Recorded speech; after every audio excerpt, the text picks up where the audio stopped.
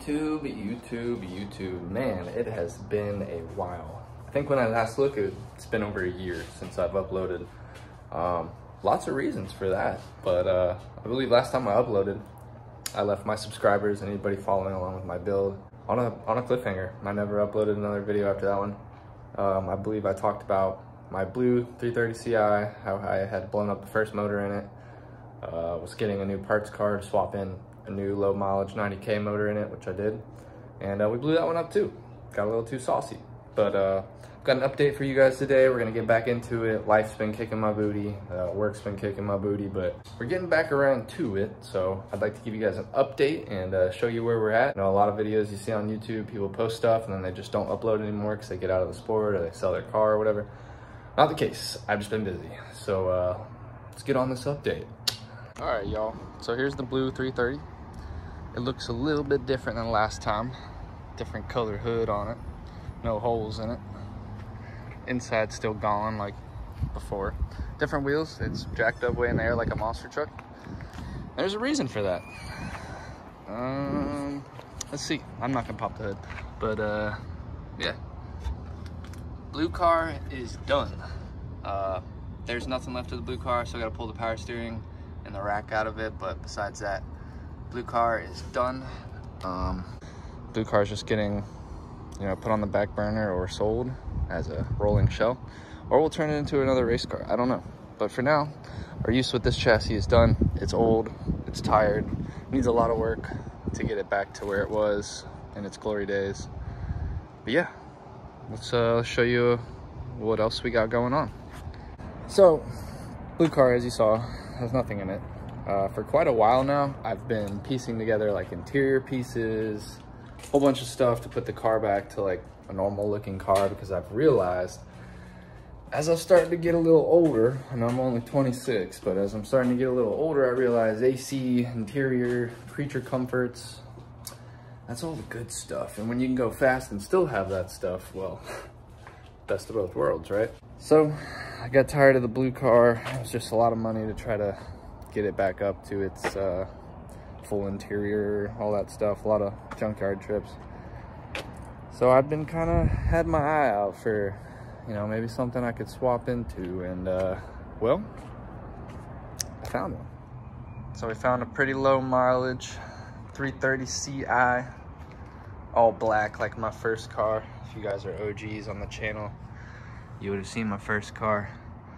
But yeah, I mean, it's got everything the blue car's got on it.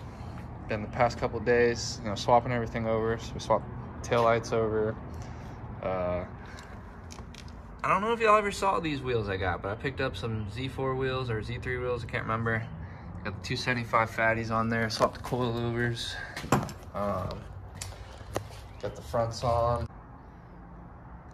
Got a full chassis 330 Ci. It is an automatic. That is not a worry. It's not a worry at all. It is a full interior car, all black. I've already transferred over the boost gauges. I've got to rewire the speaker system in, because whoever had it last did some janky ass wiring jobs. So I got to rewire that in, or get a double DIN unit or something. But yeah, super clean, super clean. Got my gauges here. You know, the whole interior is clean. I got a harness bar with harnesses. I mean, it's just full interior. The only thing that needs work is the headliner, which we're gonna change all that to black anyways. But yeah, so here's the car. It's the new car, kind of a good shot right here. Full trunk interior. I kind of boofed this freaking job back here, putting on my strut bar for the rear and the tower over there, but on that side I did it freaking beautiful. So I'm a little angry about that, but it's the trunk, not too worried about it. Got it full of parts for the swap. I've kind of been on the B30 craze for a while. B30s are great. The M54 platform is great as a whole. They're just aluminum, so you know, you got to be careful with how much power you push, and if you want to push too much power, you know, you got to really dive into the block and do a lot of stuff to them. It's not a big deal, but I've only been messing with unopened engines just because I haven't had time to really tear one down, leave the car down for too long. So junkyard trip after junkyard trip, you know, parts car after parts car. I've gone through 3 M54 B30s. And yeah, I don't know. A lot of research, a lot of time talking to my tuner. So I've decided I've switched platforms. I hope nobody's mad at me, and I hope everybody will understand, but boom. So we have an M52 iron block, 2.8 liter. It's a fresh motor. It came out of like an 80K 528i. It's an E39. So the exact motor we need. Everything is plug and play. I will go over like stuff that you need to swap. It's really only like 2 things. Not that big of a deal. You can literally just drop this engine in, rewire 2 things, and you're good to go. But we'll cover that whenever we get there. But we have been top mount for the majority of our turbo career, which, as you can see, here's our top mount manifold. But we are going bottom mount, and the reason for that is AC. It's hot where I live. I need AC, and I'm gonna park my daily and start dailying this once I get this engine running and in here. So AC is a must. So we are gonna go bottom mount. I don't know if you guys remember from the last video, we do have the 6-speed ZF trans in there. This will have a 338 geared rear end. The auto axles are a little bit thicker than the manual axles, so that's all good. We can leave that in there. Other than that, car is super, super clean. So here it is. It's a B30 engine. Completely stock, unmolested. Like nothing has been messed with on this car, which is what I've been looking for. Something completely stock, hasn't been messed with. You know, he's got a cold air intake on there and a vacuum leak, like everybody who puts a cold air intake and doesn't know how to properly fit their F-line. But yeah, that's that. It's super dirty right now, but with a good degrease and everything, everything's gonna look brand new. As you can see, you know, it's just a little dirty. But yeah, this car is ready. I think in this upcoming couple of weeks, we're gonna get started tearing this out, getting the auto trans, getting the engine out. And we're just gonna plop this guy in there, rewire our 2 things, like I said, and we'll cover that when we get there and fire it up, see where we go. Gonna have to get a few things fabricated. Definitely have to get an exhaust fabricated. No more top mount through the hood. We're going complete sleeper, AC, clean season. So we are going bottom mount. Like I said, we get to keep AC.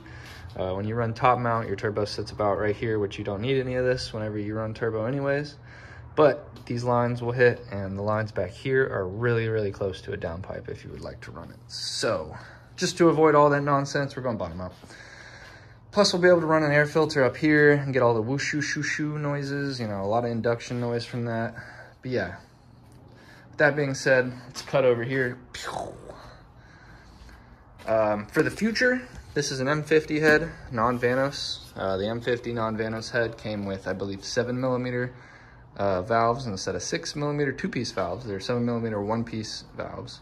And I want to say it came with dual springs. I'm not sure, but whatever the spring was, it was extremely overbuilt. The valve was extremely overbuilt. So this head alone, with no work to it, just a refresh, you know, you can rev your engine super, super high. So we got that waiting for us whenever I get my other 2.8 liter iron block here. My buddy's gonna bring it to me. We'll start building that and get that all together. That's gonna be a built motor. We're gonna be looking at about 1,000. But this is completely unopened, hasn't been opened. Came off a beautiful running car. You can see how beautiful everything looks. I cleaned it up a little bit, but here, I'll come to this side. You can probably see the paint. Painted it, but I mean, everything is there. Beautiful, beautiful engine. So all the cylinders, everything looked great on this thing. Crankshaft looked beautiful. So hoping we get some good life out of this one while we're building our second one. But we do have a new turbo over here. Here is our 11-blade billet wheel turbo. We did move up to a T4 flange, which I'm going to have to buy a new housing and move over to a V-band flange because the manifold I'm getting for bottom mount is a V-band. But other than that, yeah, same size turbo, just gonna go to a V-band housing. I have a V-band exit, obviously. I got some other goodies and bits over here, like an M3 cluster, white. I've never seen one before, but got it kind of cheap, so that's cool. But yeah, let's dive into our other turbo from our last build. So here's our other turbo from the last build. I didn't notice this at all, but weirdly, it had some very, very weird damage on it. And I was taking this turbo apart to swap housings with the other turbo, just because I was going to keep running this turbo until it crapped out, then throw the other turbo on. But upon examination, We have found something likely went through the motor whenever I blew up the last couple and has decided to shred all of our exhaust blades. We're missing quite a bit of material on all those blades.